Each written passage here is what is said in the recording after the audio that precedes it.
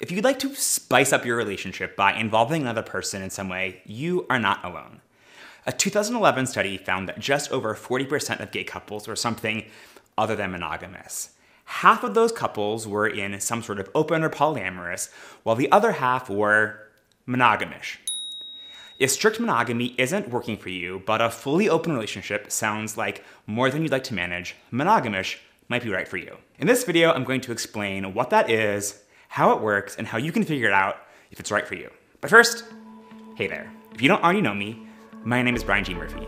I'm an activist, educator, and certified relationship coach, and whether you're single, dating, open, monogamous, polyamorous, or something else entirely, if you want practical, actionable advice on all things relationships, sex, and dating, subscribe below for new videos every Wednesday afternoon. Now, monogamy seems like it should be easy to define, but is it really? Is it the state or practice of being married to one person at a time? Is it the practice or state of having relationships with only one partner? Is it the practice or state of having sexual relationships with only one partner? Or is it something else? And what counts as breaking monogamy? Like, is watching porn cheating? What about dancing with someone at the club? What about flirting? Different people define monogamy in different ways. So first up, it's important to get clear on what commitment means to you and to your partner, or partners. One thing is definitely clear though with everyone that I talk to. If you're having sex with other people, it's no longer monogamy. So if that's something that you want, monogamish might be right for you.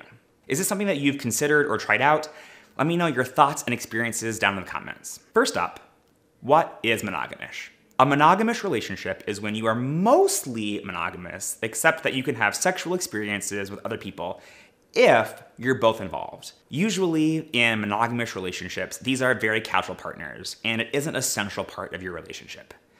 Maybe it's a treat that you indulge when you're on vacation together, or it's a way to celebrate Pride Weekend, or an every now and then romp with a friend or two.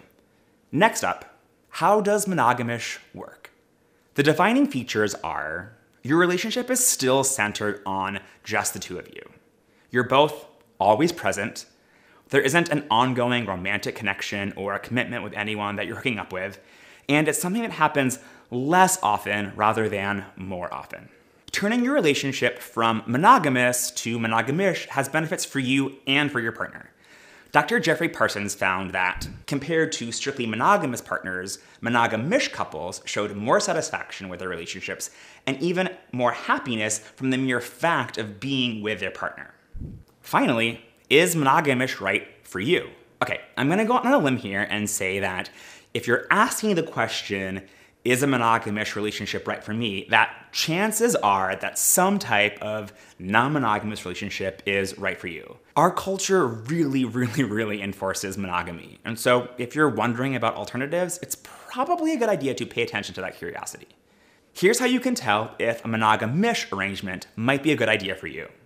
You trust each other. You already have a healthy relationship. You have open communication. You and your partner are both interested in hooking up with other people. You don't want to date or get into a romantic relationship with another person. The two of you have enough of an overlapping interest that you'll both be into the same person, and you're excited about hooking up with someone else with your partner present. Some guys want to be able to go and do their own thing, which is totally okay, but that's not what monogamish is. If all of that is in place, then you're in a good spot to turn monogamy into monogamish. In fact, you might already be in a monogamish relationship and you just never named it that. I know lots of couples already have some sort of arrangement that they've never given a name to or a structure to. So if that is you, congratulations. If you'd like some support in figuring out how to transition your relationship from strictly monogamous to monogamish, open, or some other type of non-monogamous relationship, I'm here for you. Go to briangerald.com/coaching to learn more about and apply for relationship coaching. There are a few things that you'll want to keep your eyes wide open for as you embark upon your monogamish relationship. Those are how to figure out rules and what to do if feelings crop up in you or your partner. I've got a video about both of those. You can watch them right here and here.